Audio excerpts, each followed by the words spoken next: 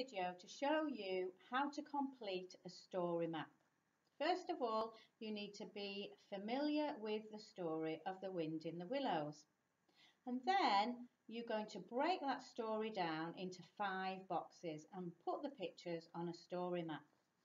Your story map will look like this, and for year 2 there will be an extra box on there as well. When you've put your pictures on, you've broken down the story, you then make notes about each picture. And then finally, you're going to change some elements of the story. So I'm going to do that for you now. To save time, I've already put the story in the box. I've broken it down and I've put one in each box. So this is my opening box here. This is where you introduce the characters and the setting of your story. So Mr. Toad, Ratty and Mole were friends. They went for a ride in Toad's caravan. Suddenly, a car zoomed past, knocking them all over. They fell over. Boop, boop, said Toad, I want a car. So here, I'm just going to write notes. I'm not going to write in sentences. I'm going to write words to remind me what's happening in that picture. So I'm going to write the names of the characters. Mr. Toad, Ratty and Mole. I'm also going to write the word caravan, fast car,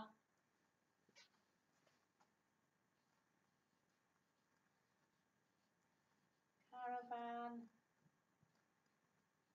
fast car. And then I'm going to write boop boop, said Toad.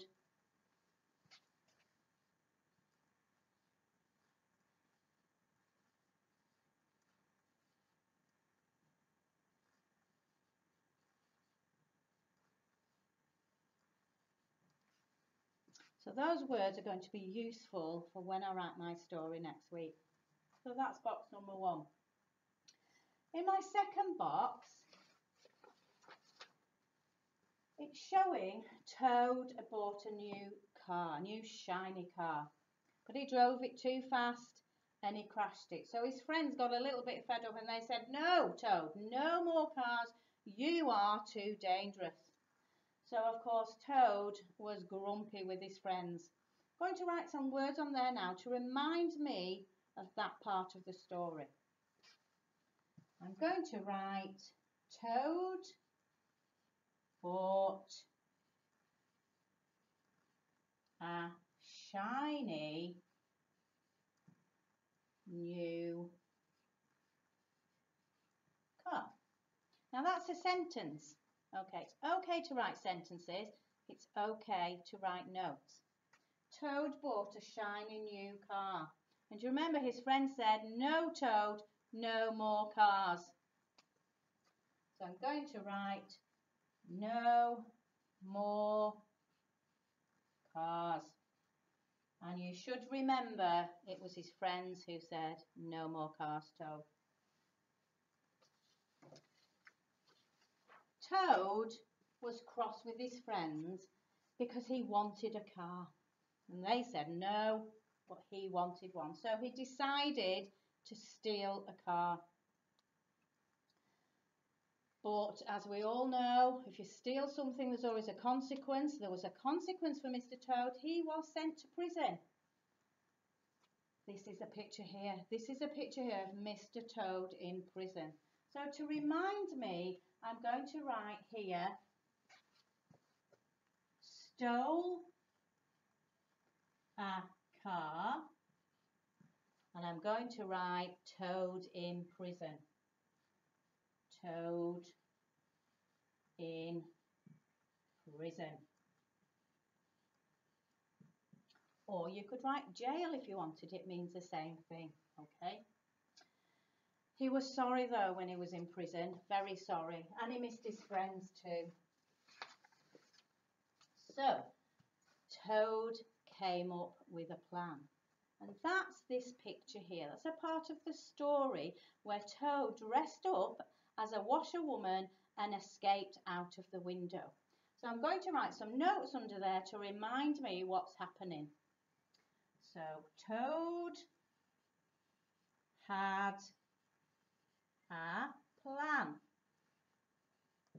And I'm just going to write underneath washerwoman, and it will remind me that I need to include that in my story next week.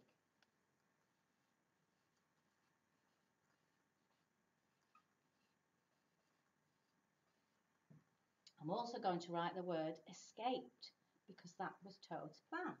He escaped. So in my final box, this is where the story closes. And this is where I've drawn a picture of all the friends together.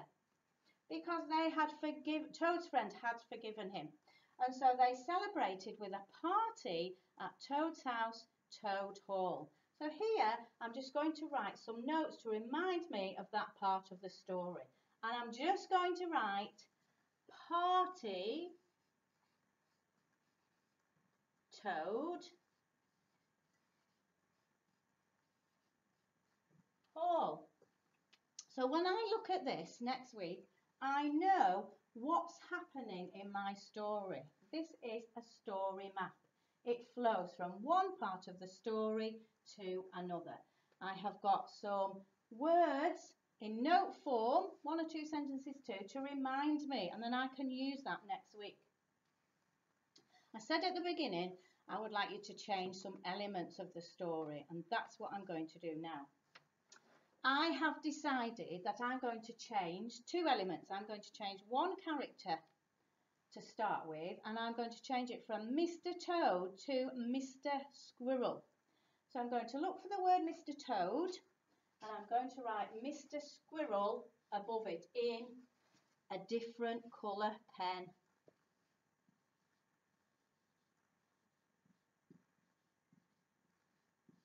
So everywhere I've written Toad, I need to now go and write Squirrel in my different colour pen. Oh, here. So you need to be a detective and spot the word Toad and change it for a squirrel if you are changing the character or a character.